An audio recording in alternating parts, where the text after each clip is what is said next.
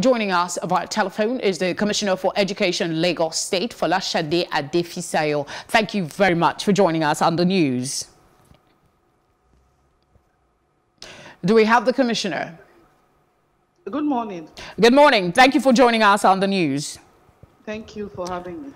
All right, the students have been home for 2 weeks and there's an extension. Are there plans to ensure that the school studies don't suffer? Well, you know, we've been having classes on radio and television for the past 2 weeks.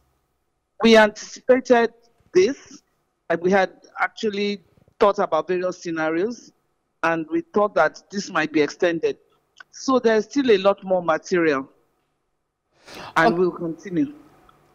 Okay, what about those that may not have access to the radio, even as little as that might seem? There are people in some areas, slums for instance, in parts of Lagos, that don't have such access. What are the plans to ensure that they don't lag behind?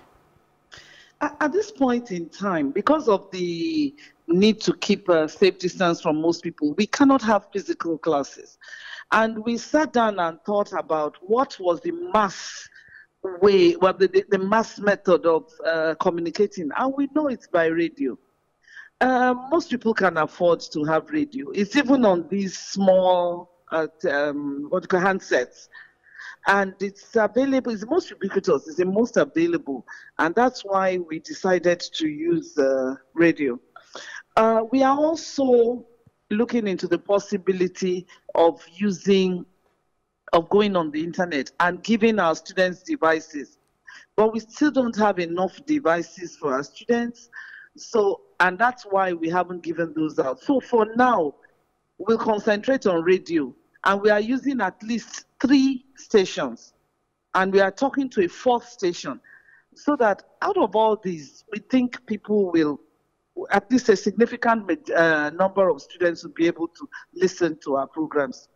What strategies are there? Currently, we know that e-learning has about 40% penetration in Nigeria. What strategies at this time do you have, aside from getting these tablets, to penetrate a little more so more students and pupils can get access to e-learning? I'm not sure about your 40% statistic, I must say, because I don't know how many people have access to data that they can use for e-learning. But I guess we can look for, try and find out more.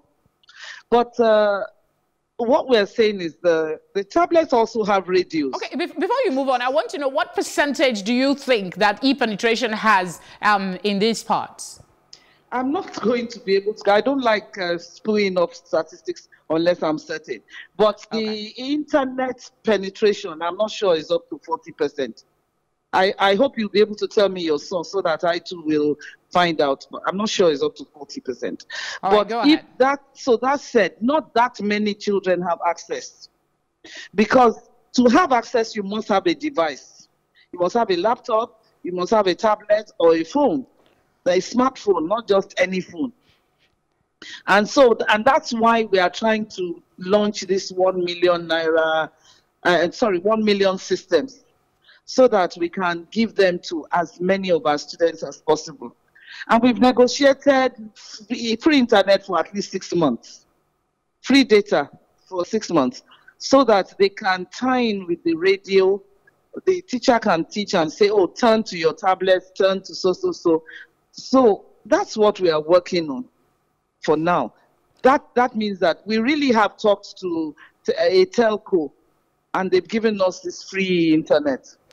Okay, let's look at the education sector, the effect that it has had in the past 14 days and going forward post-COVID, should we get to that point, as we will. Let me be a little more positive. What are you going to do a little differently? What are you learning from these experiences that you take forward?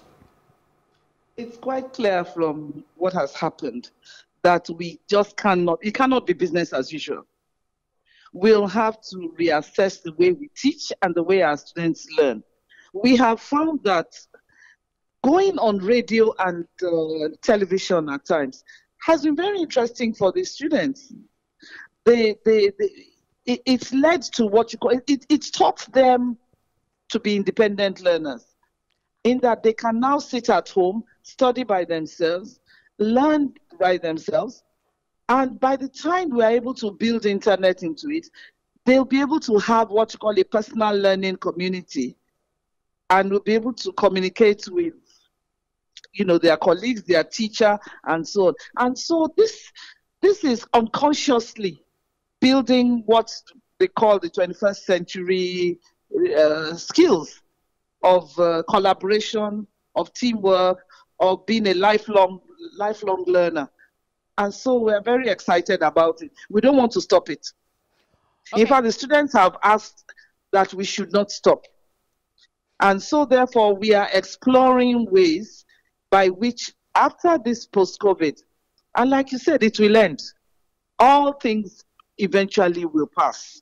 This too will pass. Mm-hmm. And so when it passes, how do we ensure that we continue to teach children this way? Because they like it. So why not teach children the way they like to learn?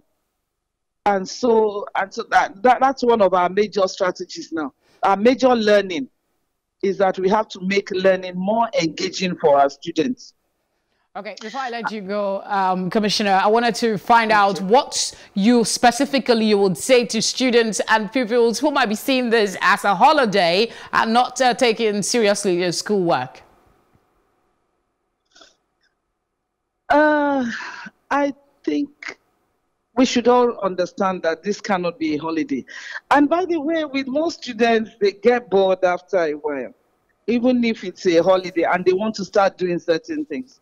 So I will keep telling and advising children to learn as much as possible at this time about their schoolwork, about life in general, bond with their parents, talk to them, find out who their parents are, and enjoy the home experience. So that if you look at this and say, look, it's not an experience that I really like, but it's what it is. And since this is what it is, how do I make the best of it? And so I urge most students to try and learn as much as possible during this period. All right. Thank you very much for sharing your time with us on the news. Thank you.